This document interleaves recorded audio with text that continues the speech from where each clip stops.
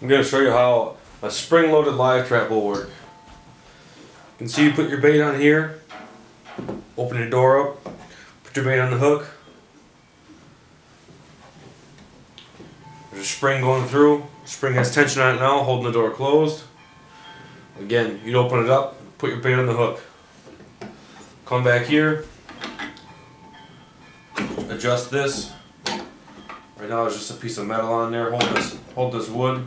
You can see over the years the metal has been bent to hold this piece of wood.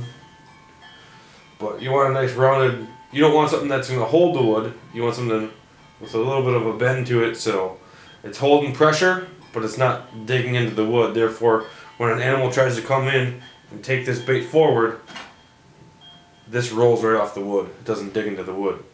So I'm not going to stick my hand in here. I don't have anything to put in here, so I'm just going to pull back on this just a little bit, which is in theory the same thing as an animal in here taking the bait off of the nail, pulling it out, and the door should flip forward. So here you go.